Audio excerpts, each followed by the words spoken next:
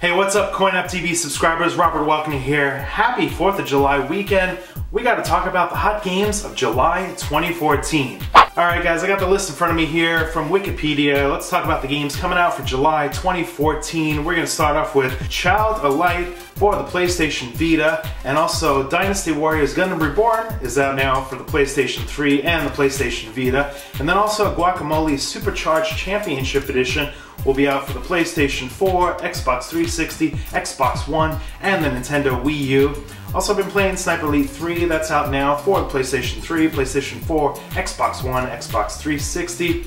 July 2nd we saw a release of Civilization Revolution 2 for iOS. We saw Monster Hunter Freedom Unite available for the iOS. Here's a game I'm much looking forward to though. Next week, or this week coming up here, July 8th, we got One Piece Unlimited World Red coming out for the Nintendo 3DS, the Nintendo Wii U, PlayStation 3, and the PlayStation Vita. Much looking forward to get my hands on some One Piece RPG action. Looks like a lot of fun. And then next we have The Wolf Among Us Episode 5 Cry Wolf, going to be available for Windows, Mac, PSN, XBLA, iOS, all the different formats for that episode of The Wolf Among Us coming out.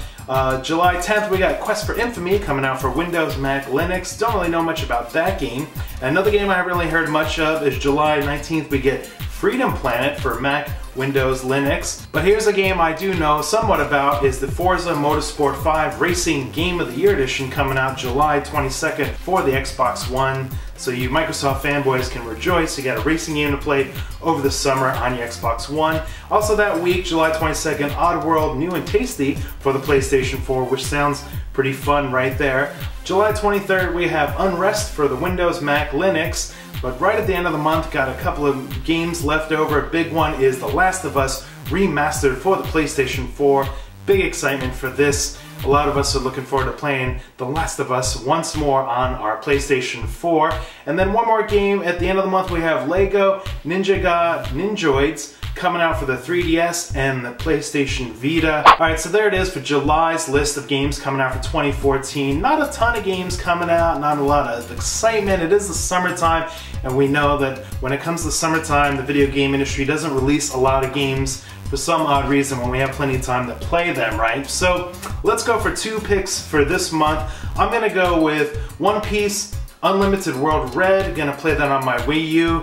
Go crazy, run around, kicking some butt, introducing myself to a bunch of anime characters in the One Piece world. That sounds like a lot of fun. And then I gotta go with number 2, The Last of Us Remastered, coming to the PlayStation 4. It's gonna be fun to play that game again as well. You guys, let me know in the comments below which games you're most looking forward to checking out for July 2014. For CoinOpTV, we'll see you guys next time.